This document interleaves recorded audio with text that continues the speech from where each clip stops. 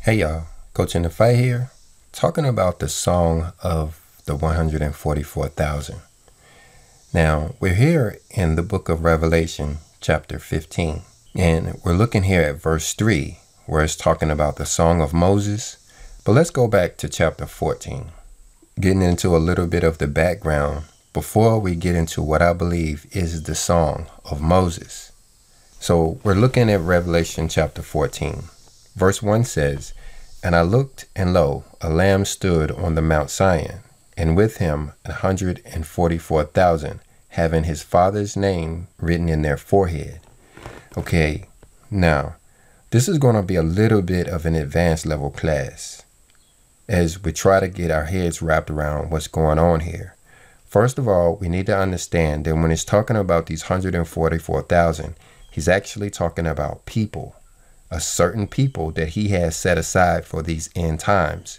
These are the people who, after all of these catastrophic events take place and the earth is both humbled and confused, these will be the Father's troop, his army, who will come forward to teach everybody the way we are supposed to live, making us understand why it was we had to go through such a tribulation in the first place so that it will never happen again. These will be the new Noahs going forwards. They're somewhere now getting prepared. They're studying, they're learning. They are already being humbled as they get ready to take their rightful positions. But anyway, let's go on. Verse 2 says, "And I heard a voice from heaven, as the voice of many waters, and as the voice of a great thunder. And I heard the voice of harpers harping with their harps." And then verse 3 says, "And they sung as it were a new song before the throne, and before the four beasts, and the elders. And no man could learn that song but the 144,000, which were redeemed from the earth." So this is going to be the meat of this video, of this class here, as we talk about what this new song is. But just as an aside note, because we are talking about the 144,000, let's come down here to verse 4 and let's clear a few things up. It says, "These are they which were not defiled with women, for they are virgins." This right here is not talking about sexual preferences or procreation for that matter. What he's talking about is the harlot churches of the world that are teaching fornication. They're being called virgins because they haven't polluted themselves with the false doctrines of the world. They haven't been fornicating with false gods. So you have to understand, our husband that we are waiting for is the Christ. And you can't imagine him wanting to come back to a bride that has spent all of her time, instead of adorning herself and getting ready for that day, but actually spent time down in the harlot's house doing wickedly. Well, that's why it's important to be of this virgin type. But anyway, let's come back to verse 3. It says, "And they sang as it were a new song." And we learned over in chapter 15 that it was the Song of Moses. So when I do a search in the KJV for the terms song and Moses used in the same verses, we get 5 hits. One is from Exodus chapter 15 and verse 1, where Moses and the children of Israel sang a particular song of triumph as they came out of Egypt after they crossed the Red Sea. But that would be considered an old song since the children of Israel sung it with Moses. Just like that, what we find over in Deuteronomy chapter 32. Now, the last video that I did on the Song of Moses, this was the one that we talked about. But I believe that we're going to find that there is yet another Song of Moses, one that would be much newer than these ones that we read about in the Torah. But now when we come back to Revelation chapter 14, we can see a few hints here. It says that this new song they sang before the throne and before the four beasts and the elders. Now that's an important hint because those two songs that we heard about in the Torah mention nothing about thrones or these four beasts or even the elders. But Then notice right here in verse 3 where it says, and no man could learn that song but the 144,000, which were redeemed from the earth. So why would it be difficult to learn this new song if we can read about the song in Deuteronomy chapter 32 or in Exodus chapter 15? I mean, I'm sure by now people could have memorized those two chapters and memorized the song. But here in Revelation chapter 14, it's saying that nobody could learn this song except the 144,000. These who, like in verse 5 says, in their mouths was found no guile, for they are without fault before the throne of God. So now let's go over to chapter 15, where we see in verse 1, it's talking about these 7 angels having the 7 last plagues filled with the wrath of God. But then in verse 2, it goes on to talk about these 144,000 again. Let me read it. It says, and I saw as it were a sea of glass mingled with fire, and them that had gotten the victory over the beast, over his image, and over his mark, and over the number of his name, stand on the sea of glass, having the harps of God. So therein how we can make the connection, because over there we saw that they were harping with their harps. So we know we're talking about the same people. But then notice right here that it says they had gotten the victory over the beast. See, you have to understand when the book of Revelation mentions the beast, unless it's talking about the 4 beasts, what it's talking about is the governments of the world, like we read about over in the book of Revelation.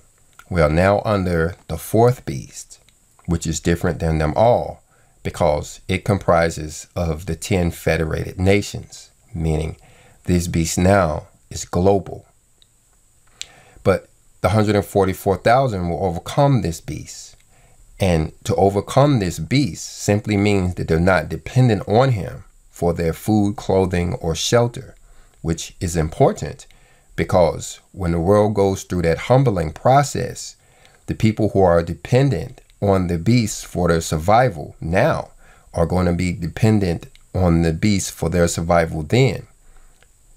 And so you have to think, how do they plan on clothing and feeding and sheltering these millions of people who could actually survive these catastrophic events? In other words, you're not going to find any of these guys down at the FEMA camps. And then it's talking about the image of the beast, meaning that they're not tuned in to the picture of this beast like you would see on television. And then it says that they have the victory over the mark. And the mark is related to the calendar, the feast days. When we perform the feast of our Lord, we get the mark of our Father. Well, the opposite is true too. When we perform the pagan feasts, we have the mark of the beast. And then it's talking about over the number of his name. And I can't say I got my head wrapped around that one completely yet. So y'all help me out down in the comment section as to what that's talking about.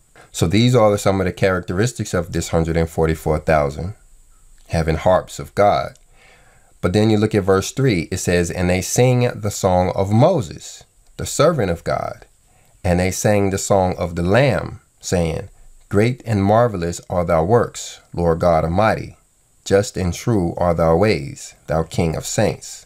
This, along with verse 4, would be the song of the Lamb. Verse 4 says, who shall not fear thee, O Lord, and glorify thy name? For thou art only holy. For all nations shall come and worship before thee, for thy judgment are made manifest. So that there is a song. Again, that's the song of the Lamb. But where is this song of Moses? We've ruled out Exodus chapter 15 and Deuteronomy chapter 32 because everybody was singing those songs, whereas this song would be a new song. Well, one thing that came to me yesterday and inspired me to do this class was to look for Moses in the book of Psalms, because we understand that the word psalm by definition is a sacred song or hymn. So if Moses sang a sacred song, shouldn't it be included in the book of Psalms? Well, turns out there is one psalm written by Moses, and that's Psalm 90, which is a prayer of Moses, the man of God, it says. Moses is mentioned other times in the book of Psalms, but he's only mentioned. There's not one that he wrote like Psalm 90. So Psalm chapter 90 is definitely a candidate for the Song of Moses. The only question is, does it fit the description given in the book of Revelation? For instance, how in 14:3 he says he sung this song before the throne and before the four beasts and the elders. So let's take a look at Psalms 90. The first verse says, Lord, thou hast been our dwelling place in all generations. But herein lies the issue. This word Lord right here. When we come to the interlinear Bible, we see the word used there, concordance number Hebrew 136, and is Adonai or Adonai. This is the word all throughout the Bible, which we see called Lord. And then right beside it, when it's given a description of the song, where it's saying a prayer of Moses, the man of God, when we look here for the word God, it has Elohim, or concordance number Hebrew 430, which is used for the word God most of the time. But here's one thing we have to understand about this word Elohim, is it doesn't necessarily mean the God that we think of. In fact, when you look down here in the definition of the word, you see that the word Elohim is actually plural. So this word should have an S on the end, as in gods, again, because the word is plural. It's the plural form of the word in concordance 433, which is pronounced Eloah. So the being that this word is plural, that's a hint that is pointing to those other figures that we were reading about in Revelation chapter 14. Now, like I said at the beginning of this video, it's going to be a little bit complicated as we understand these other figures that's being talked about in Psalm 90. But it's only complicated because of what we read about over in 1 Corinthians chapter 3, verses 1 through 3, where it's talking about how we have been fed with milk and not strong meat, meaning that we weren't really ready for all that it is that we are to know.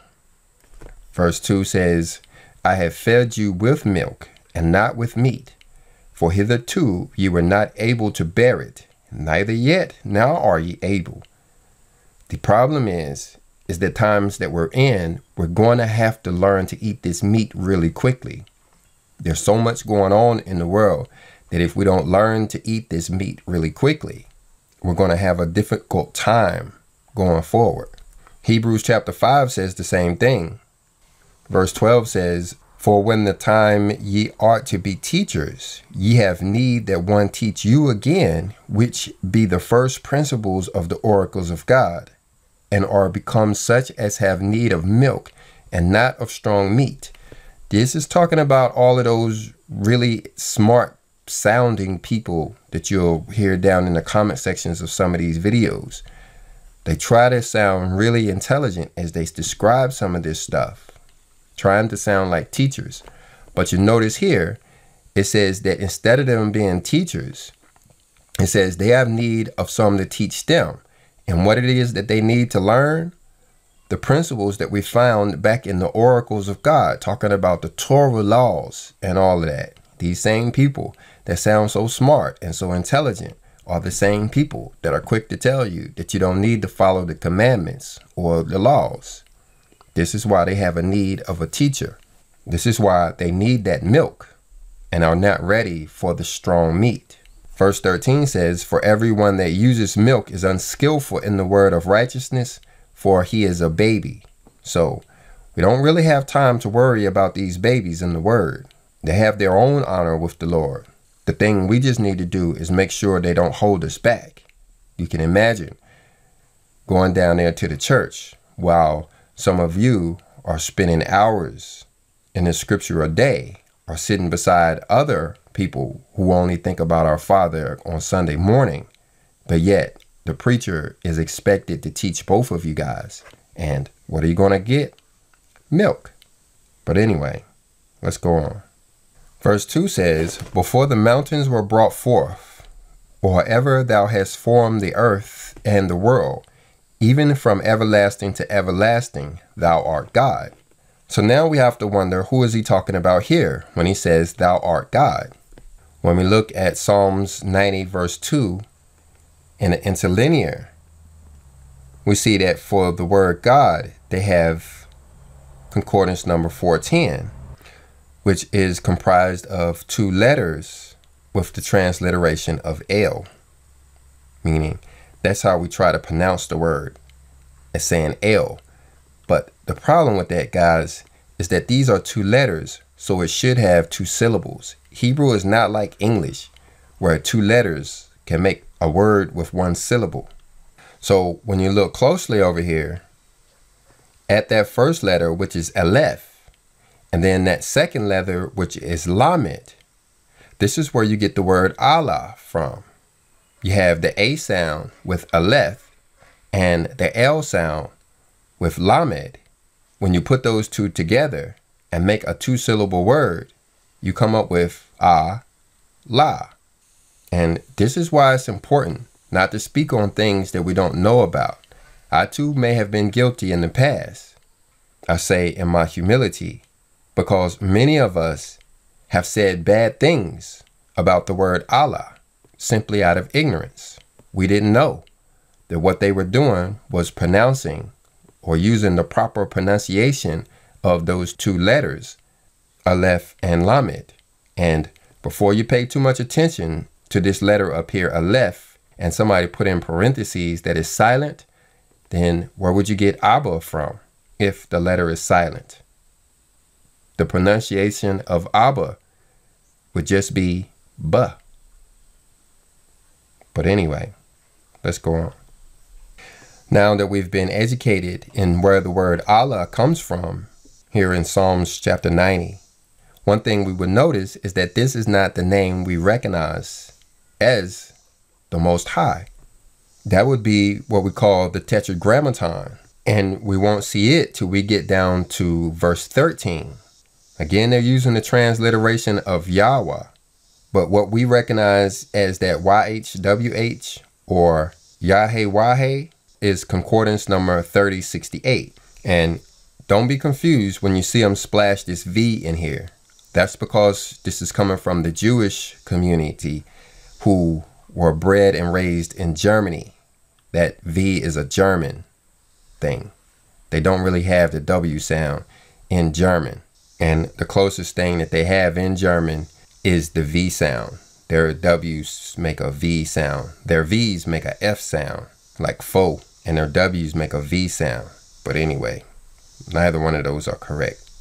It's actually the Wa sound. But anyway, I'm getting a little bit ahead of myself. So let's come back to Psalms 90. Here in verse 2, it's saying, thou art God. But it's not talking about the Most High God. And this is why we had to go through the whole strong meat part, because we have to get to the point where we realize what the Elohim is really talking about, why there's a word Elohim and why is it plural. You got so much going on in the Old Testament, so many of these spiritual characters, some of which sound like really bad entities, killing thousands and thousands of people. We have to realize that that wasn't our Father.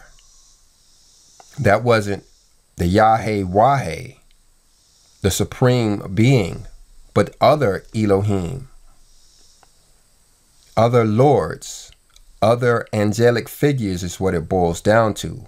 And that's what sets this song different, is that it's actually going to speak to many of these lower level Elohim, like this one that is talking about here in verse 2, where it says, before the mountains were brought forth, or ever that has formed the earth and the world, from everlasting to everlasting, thou art God. These other entities that we're going to find out, these Elohim, were here before the creation of the world. This is who the Father was talking to when he asked if he would create man. in the first place. These Elohim already existed before the planet was created. But anyway, verse 3 says, Thou turneth man to destruction, and says, Return, ye children of men. So this is why it's important to make this distinction. You see how it says here, Thou turneth man to destruction? Our Father does not do that. He's not going to turn us to evil or turn us to our destruction. He is our Father. You being the daddy of your children, would you make any of them do wrong or make them do stuff to hurt themselves? No. Well, our Father is no different. He would never do something to make us hurt ourselves. But these other Elohim will. And this one that Moses is talking to right here will do this exactly. Principalities and powers have the sole job of making us do evil or do destructive stuff. And they are considered the Elohim too. So that's why we have to make the distinction. Verse 4 says, For 1,000 years in thy sight are but as yesterday when it is past, and as a watch in the night. So here it is still talking about this Elohim here. Not necessarily the Most High, because he has no recollection of time whatsoever. Time doesn't even exist on that dimension whatsoever. He doesn't age at all. Whereas these other Elohim, some of them actually spent time in our dimension. So they do have a recollection of time. But as E equals MC squared, when they shed their mortal bodies and return to the spirit world, time moves a lot differently. And 1,000 years would pass by just as a day would. But verse 5 says, Thou carriest them away as with a flood. They are as asleep. In the morning they are like grass which groweth up. So here is a bit of a change. You see, now it's talking about they and them and how they're being carried away with a flood. Again, we have to make the distinction that this is not our Heavenly Father. This is referring to the flood of Noah. And if you can't make the distinction between these Elohim and the Most High, then you will be blaming our Father for killing those billions of people that died back there in Noah's flood. And you are also blaming for the children that died there in Egypt. That wasn't the Most High. That was the angel of death, who is part of the Elohim. And in the scripture, you're going to see him being called Lord in some places. Verse 6 says, In the morning it flourisheth and groweth up. In the evening it is cut down and withereth. Still talking about all of these people that are being destroyed here. There's a lot of people who want to say that there was an Old Testament God that was vengeful and violent. No, those were the Elohim that were making sure that their people got their just deserts. Our Father's role in all of that was giving us his word to protect us and save us through all of that. Teaching us what it is that we're supposed to do so we don't have to worry about those other Elohim. Verse 7 says, For we are consumed by thine anger, and by thy wrath we are troubled. See how having a limited vocabulary of these words can lead one to think of our Father as being angry or wrathful or ready to destroy us, putting us on the same page as those blasphemers who act like our Father only wants to kill us when the opposite is true. He's trying to protect us and save us from ourselves. Verse 8 says, Thou hast set our iniquities before thee, our secret sins in the light of thy countenance. See, our Father doesn't remember our iniquities. They don't matter to him. I mean, we're just hurting ourselves. So why would he care?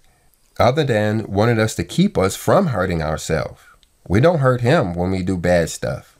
We only bring trouble on ourselves.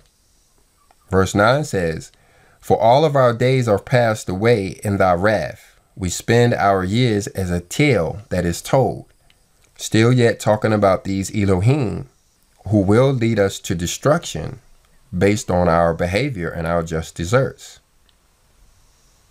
Verse 10 says, the days of our years are 70, and if by reason of strength they be 80 years, yet is their strength labor and sorrow, for it is soon cut off, and we fly away.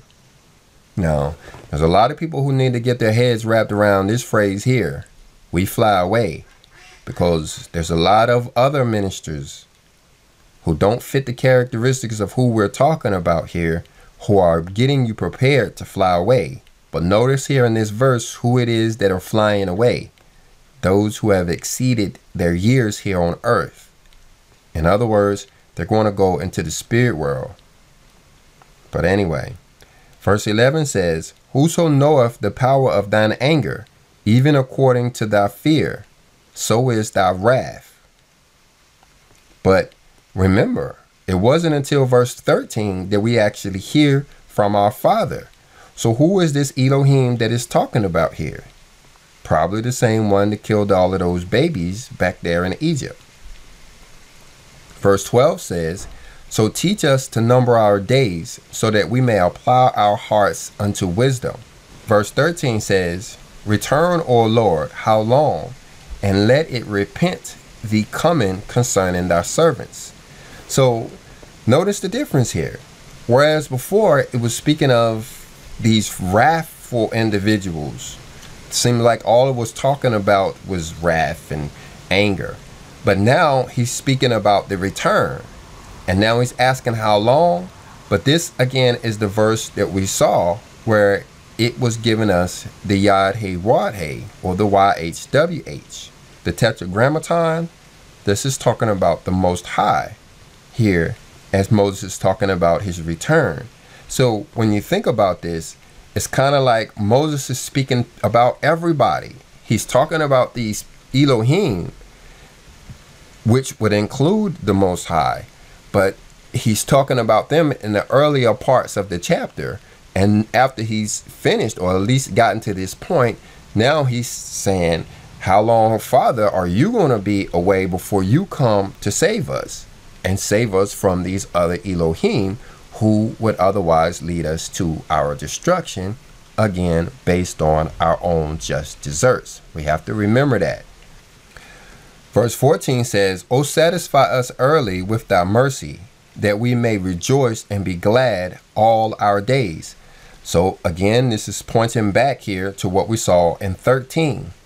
This is a different character, and you can see the tone Moses has is different. He's talking about mercy instead of wrath. And that's because he's talking to the Yahweh, opposed to the Allah or the Elohim. Verse 15 says, make us glad according to the days wherein thou hast afflicted us, and the years wherein we have seen evil. Again, talking about making us glad.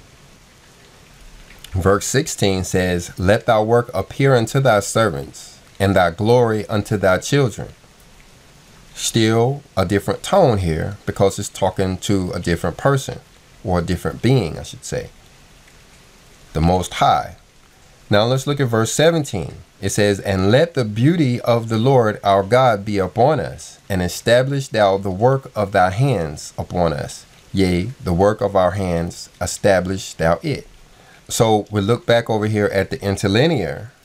It says, and let be the beauty of Yahweh, of Adonai, our Elohim.